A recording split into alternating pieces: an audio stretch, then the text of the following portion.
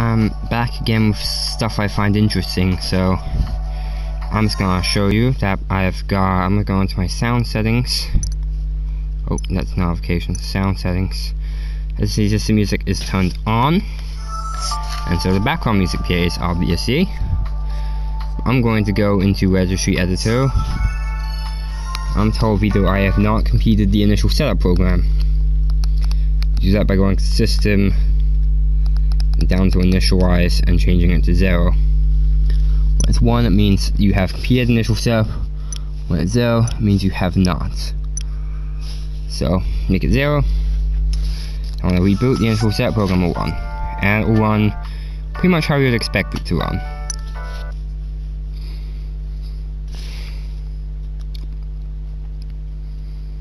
I'm sure we've all seen the initial setup program at some point. Let's turn this back on. Turn on. Come on. Alright. Let's turn this back on.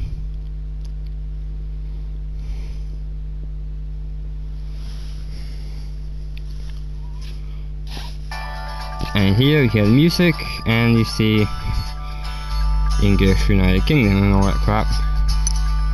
You know, the initial setup program is not actually going to be the default settings because I just told it, hey, I haven't the initial setup, so it just gives me those settings it has already set. But essentially, right, you boot into it. You would normally play the video, but I've got fast reset enabled, so it doesn't actually play the video. It's updating the database. It'll take a while. Might speed it up.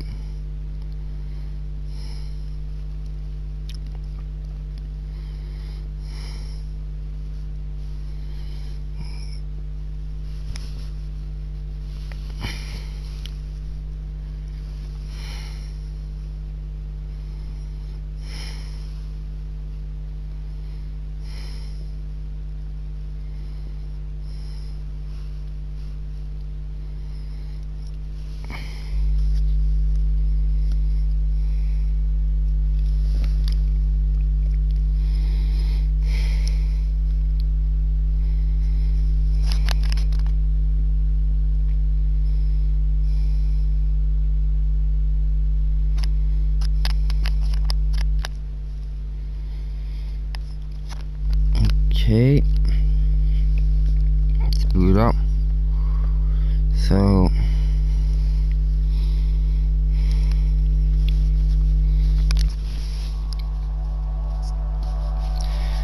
yeah, just ran this initial setup how you'd expect it to. Now if we head over to settings and we actually turn off the background music, like so, you hear absolutely nothing, but you expect to hear absolutely nothing. You turned off the system music, right? But now if we go into registry editor and we tell it we have not completed the initial setup, alright, config, system, initialize, we change it to 0, like so, and then we reboot the console.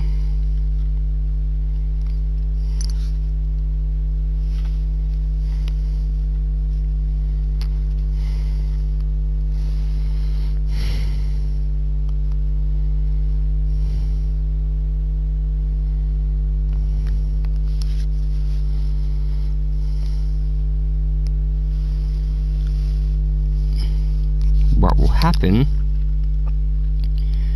is once we peel this away, no music. Well, I find that really interesting. You may think that's really simple. I mean, you turned off the system music. Why would music play in the initial setup?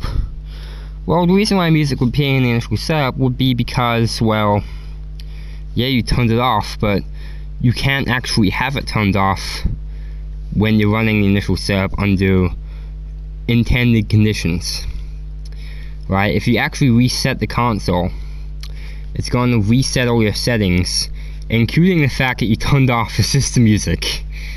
And so I would have thought Sony wouldn't have even bothered coding in the check to say, oh, did they turn off the system music? Oh, they turned off the system music, don't play the music.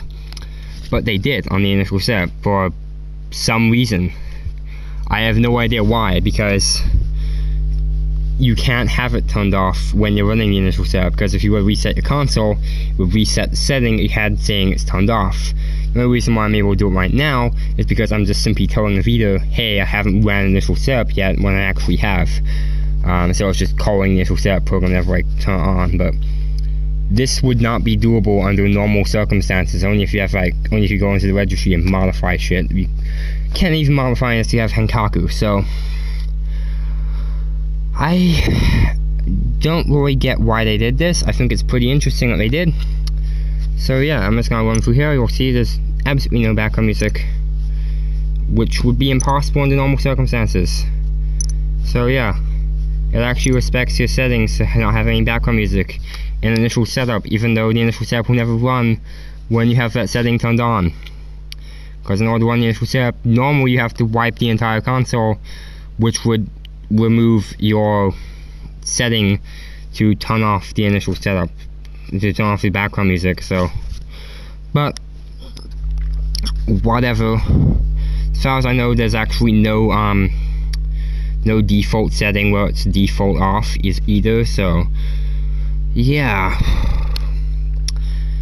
Anyway, that's about it for this video. I thought it was a bit interesting. Thank you all for watching.